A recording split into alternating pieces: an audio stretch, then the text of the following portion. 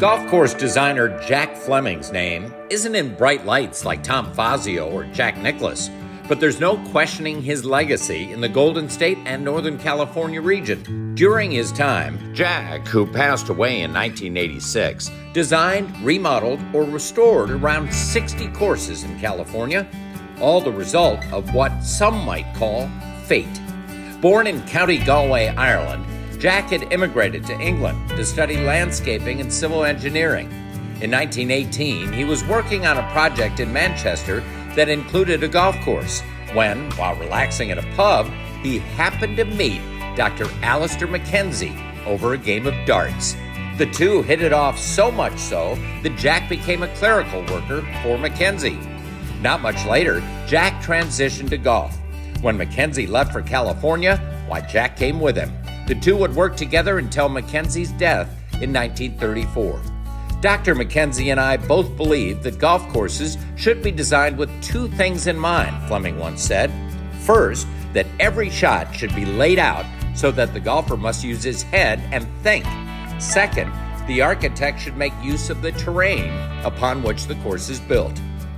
One of the duo's first projects in California was a place called Cypress Point. Fleming also assisted Mackenzie at Pasatiempo and the Valley Club of Montecito. While Fleming did not go to Augusta National to help Mackenzie there, he did collaborate on plans. The good Dr. Mackenzie, with an eye on the upcoming Great Depression, wanted to help Fleming so much that he suggested Fleming work for the city and county of San Francisco. Fleming accepted, becoming the steward for Sharp Park, Lincoln Park, and Harding Park, where a 9-hole course is named for him. Despite working for the city, Jack often donned a dress shirt and his trademark white Panama hat, continued designing other courses in the NorCal region. Between 1950 and 1967, he drew up plans for 36 courses in Northern California, including Sharon Heights, the club at Crazy Horse Ranch, Sierra View, Swenson Park, Dry Creek, and Spring Creek. Later, Jack's influence extended to his son John, who worked alongside his father for 8 years and later became the superintendent at the Olympic Club.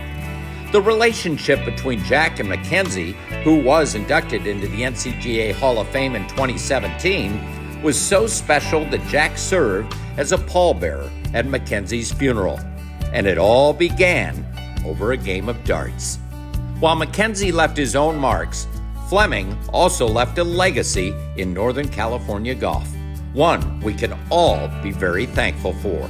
Growing up as a San Francisco golfer, we were always proud of the fact that he was very involved with our public golf courses, Harding, McLaren Park, Glen Eagles, Sharp Park, and we were very proud of that. And I think that being able to play this golf course with his name meant an awful lot to us.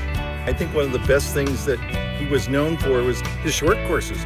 The ability to make these really fun 9-hole par 3s, 9-hole short courses, which frankly I think golf needs to get back to and enjoy some of that again.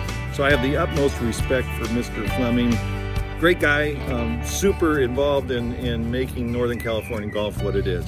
The NCGA is proud and honored to induct Jack Fleming into its Hall of Fame.